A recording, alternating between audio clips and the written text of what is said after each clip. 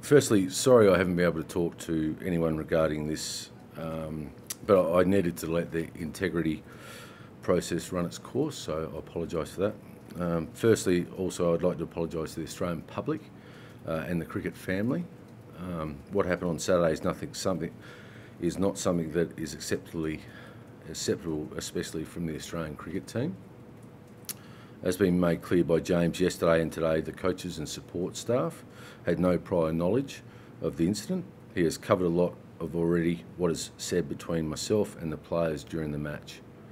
Like all of Australia, we're extremely disappointed, and as a team we know we have let so many people down, and for that I am truly sorry.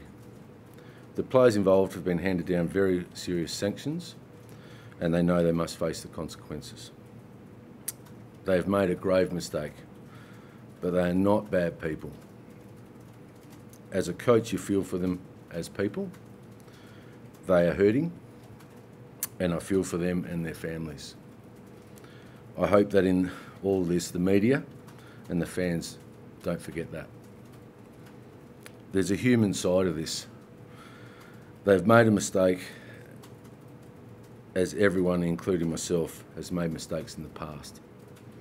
These are young men, and I hope people will give them a second chance. Their health and well-being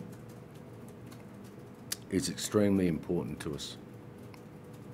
I acknowledge James' comments into the review into the culture of the team and the way we play our cricket, and we're all open and ready to assist during this process.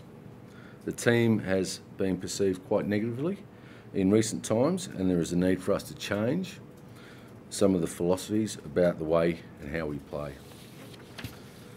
As a past player, a coach and a lover of the game, I'm really sorry for what has happened, and from this point forward we need to work to earn the respect back from all our fans.